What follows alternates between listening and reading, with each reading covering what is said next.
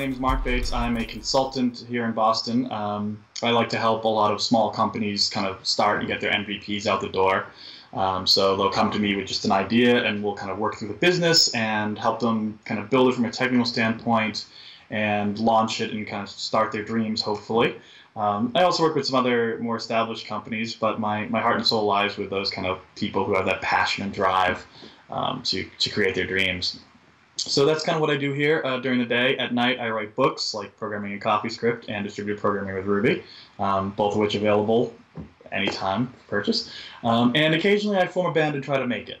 So I've got quite a lot of things going on in my life.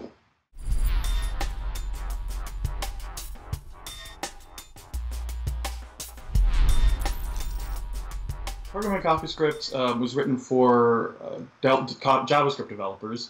So people who already know JavaScript. If you don't know JavaScript, you're going to stumble through the book. So as people who already know JavaScript want to know what CoffeeScript is, how it differs from JavaScript, and how they can use it to kind of transform their front-end development. So it's kind of written in two parts, and the first part we just take a real deep dive into CoffeeScript, the language, and we go through every little nuance of it and every little gotcha and every little magic thing that it does. And then part two, we kind of look at it in practice, and we build some sample apps with Node, with Backbone, with jQuery. We look at testing with CoffeeScript. So you really can kind of, you learn what it is, and then you get to actually play with it and use it in real projects. So by the end of the book, you should be able to say, okay, I know how to use this in my real world applications.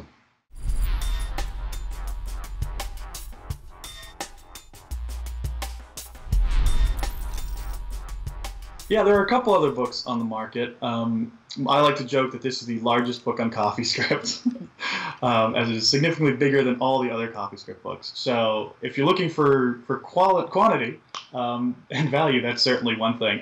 But no, I think one of the things that really separates it apart is the fact that not only do we look at the language, but then we learn all about the language, but then we take it and actually build things with it, and we see it in practice. So it's not just kind of pie in the sky thinking. People get to reading the book, actually look at it and say, oh, okay, I was solving that same problem yesterday in Backbone. Wow, it's so much nicer if I use CoffeeScript. So there's a real nice, kind of real-world hands-on edge to the book that none of the other books really give you.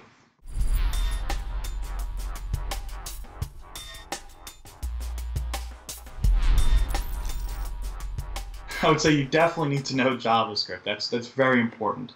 CoffeeScript will make you a better JavaScript developer, and it'll teach you things about JavaScript, the language that you didn't know already, because it tries to help you with best practices. But if you don't understand the basics of JavaScript and how JavaScript works, the book is going to be difficult for you. And at several points in the book, I tell you, if you don't understand what we're talking about, stop and go read a JavaScript book and come back, wait for you.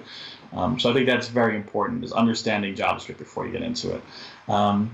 I think it's also important to understand that CoffeeScript isn't a magical language.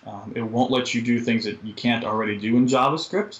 So some people come into it thinking, oh my God, I can get rid of all the crappy things that JavaScript does and never have to worry about it again, and I can do these magical things that I'm used to maybe in other languages such as Ruby.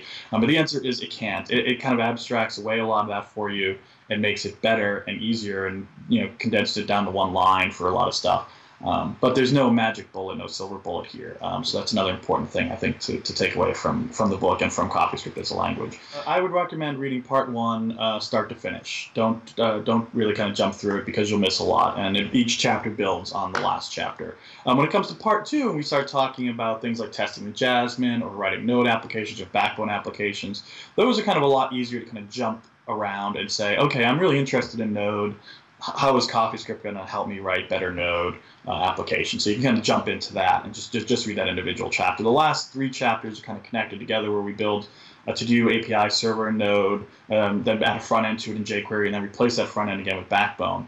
But you can still kind of even jump between those chapters if you just want to learn a little bit of Backbone, you're interested in Backbone, and what it looks like with CoffeeScript. So you can jump right to that. But definitely read part one first, start to finish, before you jump into any of the part two.